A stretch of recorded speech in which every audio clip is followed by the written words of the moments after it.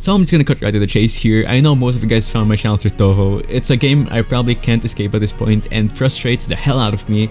Yet it's also a game I hold very close to my heart for a multitude of reasons. It's a game that has taken me through hell and back, and around this time last year, I played it for the very first time, not knowing what was in store for me next.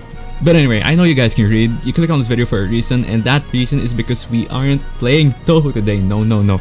Today, my friends, we are playing Len'en, a game heavily inspired by Touhou and a game heavily recommended by my beautiful comment section. I've been wanting to try it out for a bit, but have just been putting it off.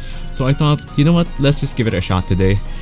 I know a lot of you are probably thinking right now to yourselves, Sleepless, why don't you just play Touhou? There's a game up ahead that we really want you to play. Well, my answer to that, dear viewer, is very simple. I can't beat the fucking game.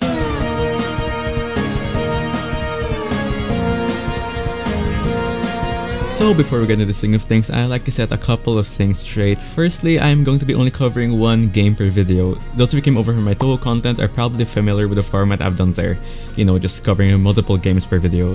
This time, I want to first go more in depth with the games and discuss them more thoroughly, considering there are way less Len'en games than Touhou, and next, just be able to get them out more frequently. Hopefully every 1 or 2 weeks. Don't quote me on that, okay? Do not. Next thing I want to make clear, no, I am not going for 1cc, which also means I won't be playing extra stages. Now I know, boohoo, go laugh, but there is indeed a reason for this. It does pressure me reading through comments expecting 1cc or asking for extra stage. Now, this is not really because my feelings are hurt or what, it's okay. You guys can say what you want in the comments, I don't really care. But as a content creator, obviously I don't want to disappoint my audience and only provide videos that satisfy you all, so yeah.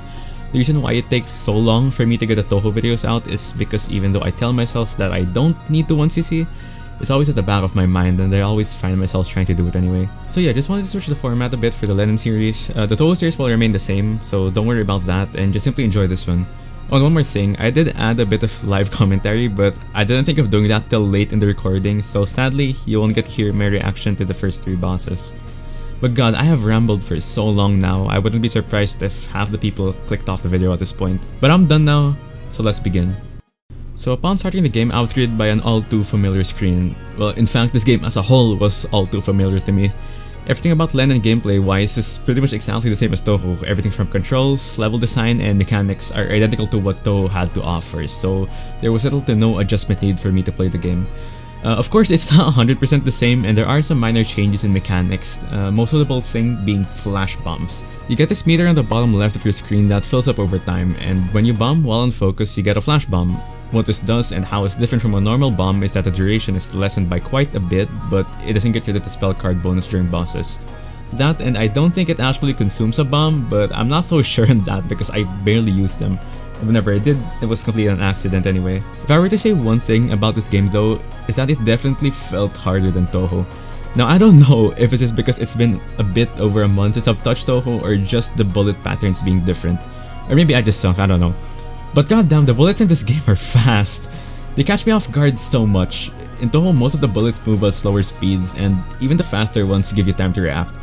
But in this game, oh my god, the projectiles just get barfed directly at your face with no warning. Another thing that messed me up in this game are the death animations. More often than not, I would die twice in a row just because the animation is so goddamn unnoticeable. It's really hard to tell when your iframes disappear after taking a hit. So a lot of the time I just sit in the middle of a wall of bullets like a dumbass thinking I'm still invincible when I'm really not. Now again, I don't know if this is just me being stupid or this happens to other people as well, but either way, this is my only big nitpick with the game. Now, the stages in this game aren't too bad. Again, there's some fast goddamn projectiles, and some of them definitely take me by surprise, but nothing really terrible.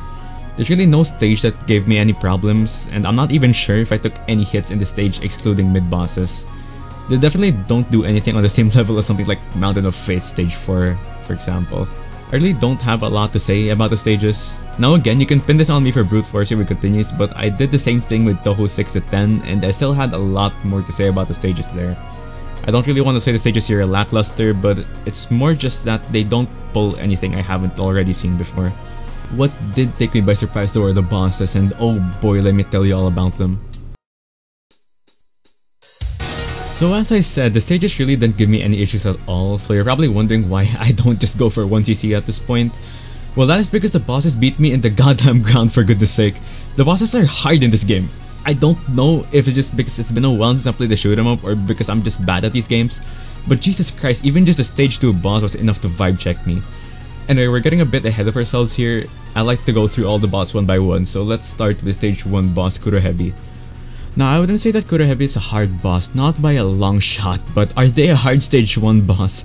Hell yeah, they are. For stage 1 boss, their patterns are incredibly dense. I don't know if this is gonna be a recurring theme in these games or what, but their spell cards already cover most of the screen on normal.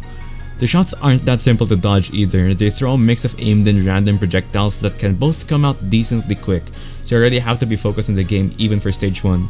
Being a stage 1 boss though, of course, they don't have too many gimmicks and complicated patterns. It all can be dodged with simple reaction.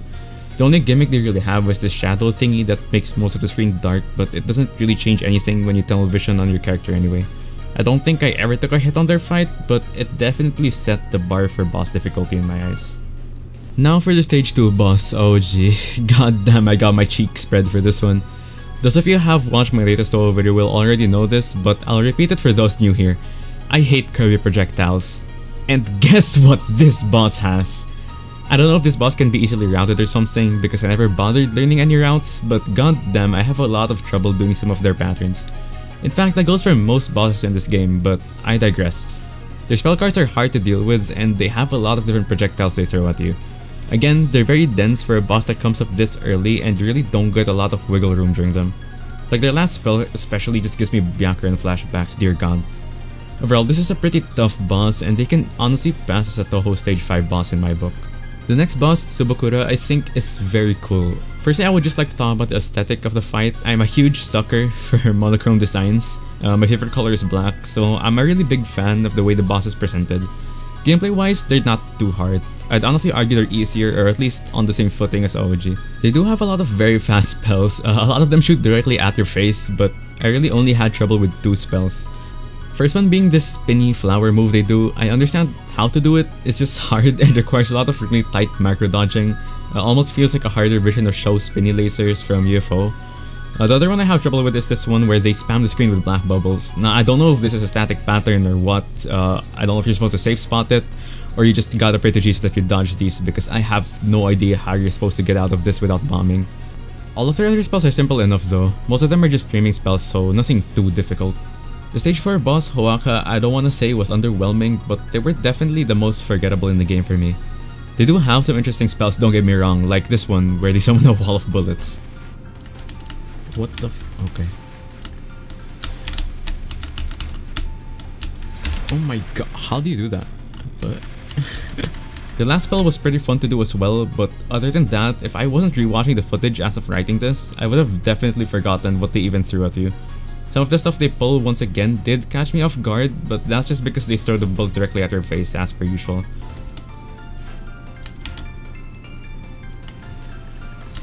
Oh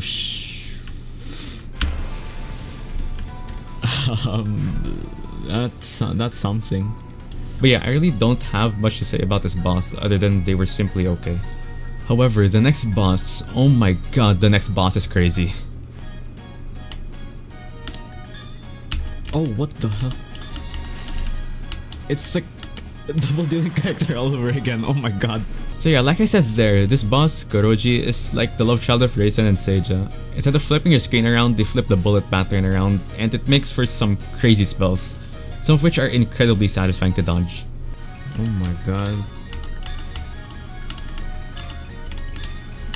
Oh my god.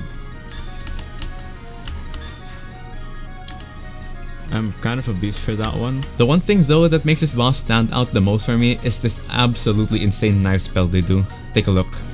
Now I have no bombs for this last spell card. I think it's the last one at least. Oh my god, what the hell? Stop! What did I do there? Well, Sakia never did that to me, what the hell? So yeah, this boss slaps pretty hard. What can I say? And now for the final boss, Wilhelm. They are pretty insane, if I do say so myself. Oh, it's pushing me down. What? Okay. So as you can see, this boss has some sort of gravity magic or whatever, and they can absolutely mess you up with it, ripping a page out of one of my most beloved Touhou bosses. Oh, she's pulling me in this time. Stealing Oku's move. I see. What I really like about this boss is that the gravity magic also affects the projectiles. Like, I kinda toss the projectiles around the screen and redirect them. It really reminds me of someone like Rachel from BlazBlue, or maybe Syndra from League of Legends. I can say though, even if I was brute forcing my continues, their last spell was still incredibly intense for me. They place this black hole in the middle of the screen and just start spinning projectiles everywhere. I think the footage speaks for itself here, so I think I'm just gonna let it play out for you guys.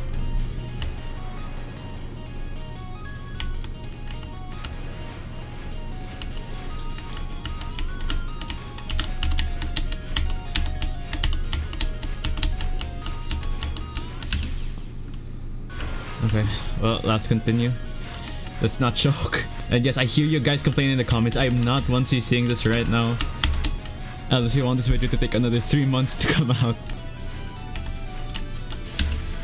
Oh my god, please don't be stupid, please.